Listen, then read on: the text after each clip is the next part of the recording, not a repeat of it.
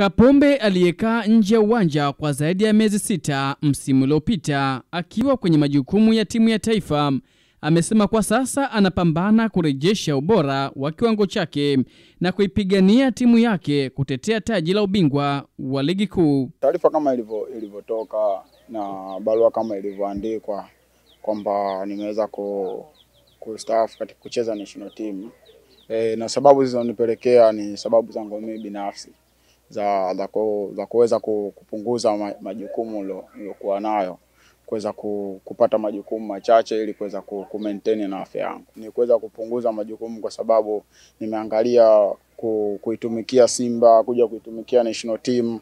Sasa nimeona kwamba naweza nikapata kidogo ugumu kiasi fulani, kwa hiyo ndio maana nimeweza kuamua kuacha kule national team ili kuweza kuitumikia Simba Sports. Kustaafu kukitumikia kikosi cha timu ya taifa kwa Shomari Kapombe kumeibua mashabiki wa soka kutoa maoni tofauti juu ya uamuzi huo.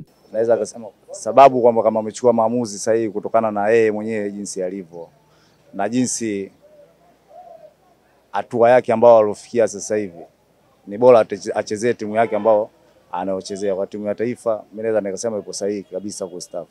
Kwa kweli ni pigo kupoteza mtu ambaye alikuwa na commitment na timu yetu ya taifa, na ni mtu ambaye tunajua alihaso sana katika soka la Tanzania na nataka kufikia hatua ya kwenda nje ya mipaka ya nchi. Alikwenda France kule, haikuwa bahati, rudi hapa Azam. Kwa kweli tumepata pigo. Hata kwenye maisha ukijaribu kwenda sehemu kwenda kutafuta maisha kila siku unapata mitihani, basi hawezi kuweza kuendelea kwenda.